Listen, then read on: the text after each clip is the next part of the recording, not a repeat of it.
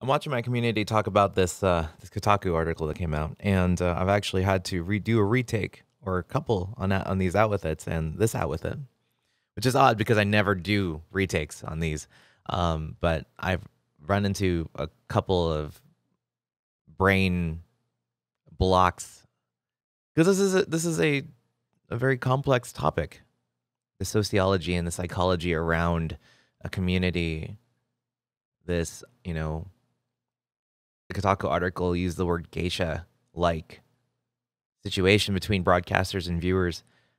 I feel like I come into all of this with a different mindset and a different outlook, mainly because I had a, quote unquote public internet life, career, professional career before this. I spent 10 years working. I spent 10 years interacting with people that liked my work. Um, and I was always I was as if well now more now um outspoken about things that affected me, um well, more personally and more professionally. And I look at a lot of streamers these days, and a lot of the average age for your this a streamer starting out is somebody coming out of high school or coming out of college. But I'm not going to pin this on experience.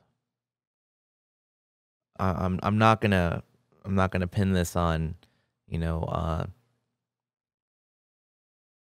on mental experience or emotional experience or just, or just age in general.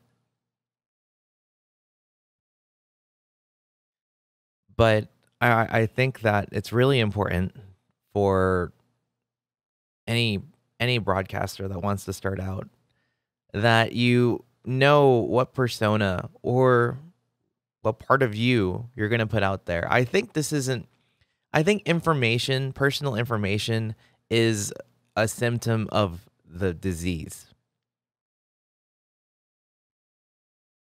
I believe that if I get to points on cast where you guys know who my wife is, who my family. I love sharing my experiences with them with you, because I'm proud of them.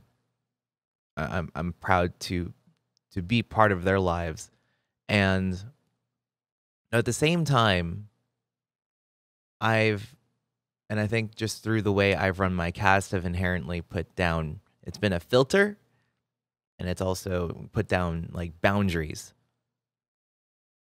Like you can look at me and you're like, this guy doesn't take shit. But at the same time, it's like this guy can also be empathetic. I think like the fact that I am who I am on cast and off cast, like it's not a persona. I'm not lying, or I'm not fibbing, or I'm not putting a version of myself in somebody's head that is not who I believe I am. I think it's really easy to respond to people, to put out a persona that makes people respond and want to know more. It's weird because I could never really see myself in a position like that, and I would hope that I would see it coming. I have created a rapport with a lot of people in the community, and a and I've surrounded myself with people that think the same way, that somebody would catch somebody, maybe, that was just a little bit out of line from what we would want.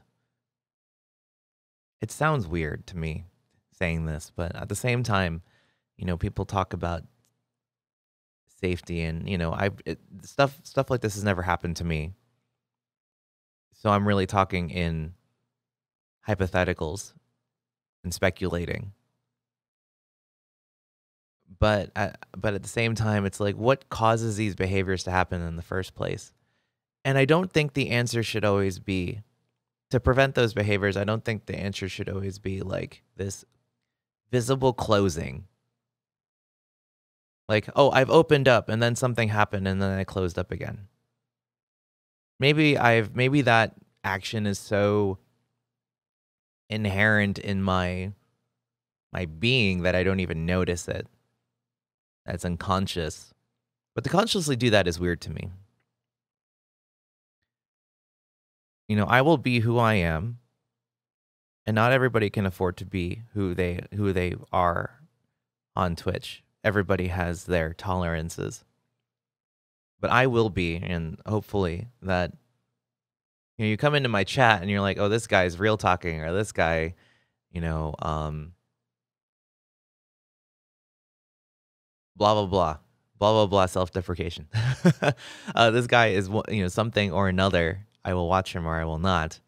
But I think the people who latch themselves onto me, at least, are people that know what boundaries I have. And if it ever comes to a point where they don't have that, um, I would have hoped we would have caught that earlier before somebody, flies to your doorstep. Um, things like that. It's a complex subject, and I'm not really even sure I want to release this out with it. But at the same time, I think it's important to hear people's people's views on it. Again, I believe audio or video is better than text,